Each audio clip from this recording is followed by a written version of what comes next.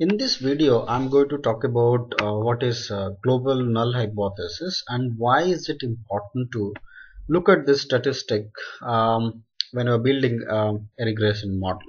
In most of this software, statistical softwares, whether it's SAS or R or SPSS, you will get this statistics in regression models.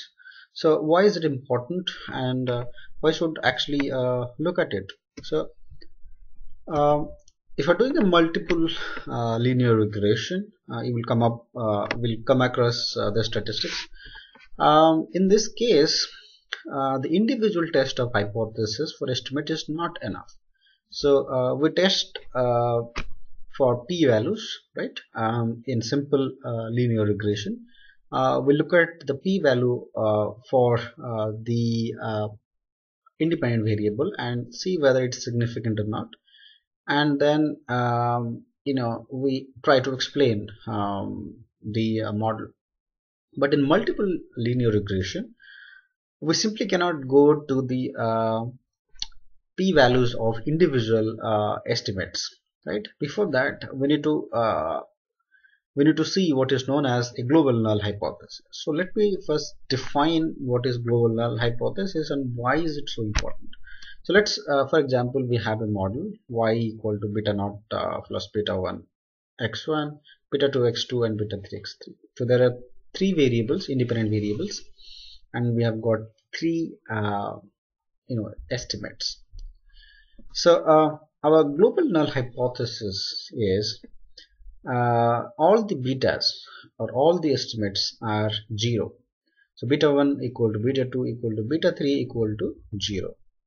And the alternative is that at least one of the beta is non-zero, right?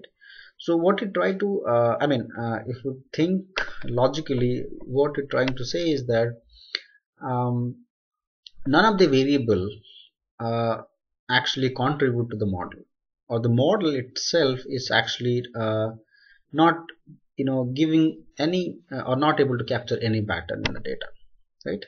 So it says that none of the independent variables actually explain anything about your dependent variable y.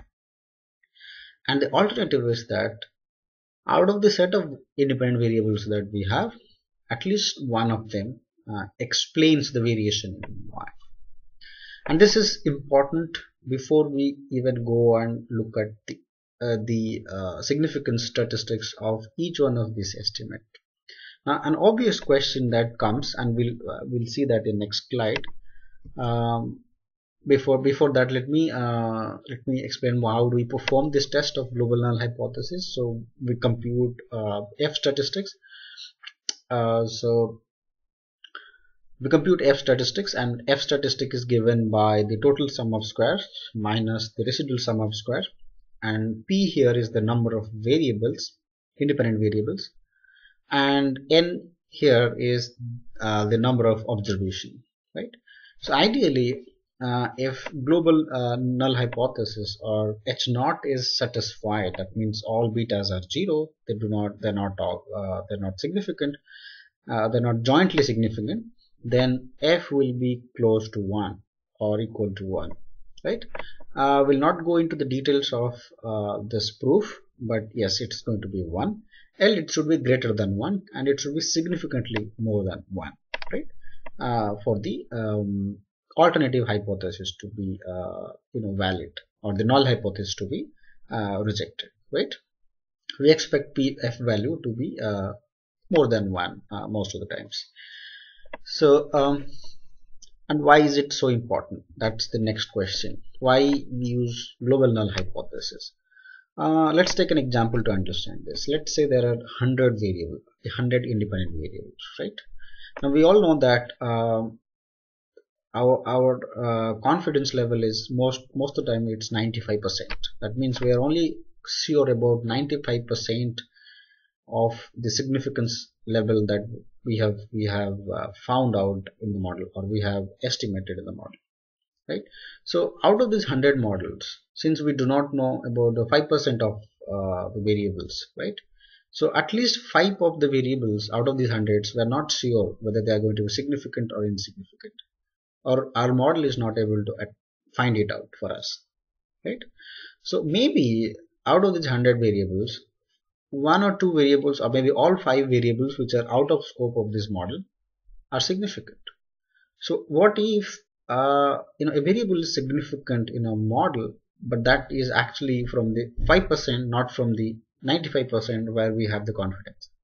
So if you directly go to the model and see an estimate, and you're happy that at least one of the variable is significant, and hence we should go ahead with the model, it could be wrong, because that particular significance level may be from the 5% level. Now this problem is not there with F-statistics, because F-statistics keep on adjusting itself with respect to variables, right? This problem is not there with it. So when we are sure about the global null hypothesis, we are sure that at least one of the variable is significant, and then we find out some of the variables are significant in the model, then we are very sure about it. If we are not very sure at the global level, then we cannot go down, right? We cannot, even if there are number of variables, independent variables, which are significant at later stage, we are doing something wrong. That means the significant level is actually coming from the 5% of uncertainties involved in these variables, involved in the modeling. So global null hypothesis is probably the first step when you look at the results from a regression. If that's not satisfied, then there's no point going into the details of the regression estimates. So it is always good to confirm that your global null hypothesis is satisfied. That means you reject the null hypothesis and then go to the maximum likelihood estimates, or the estimates from least square, and then interpret it. Otherwise it's going to be totally wrong.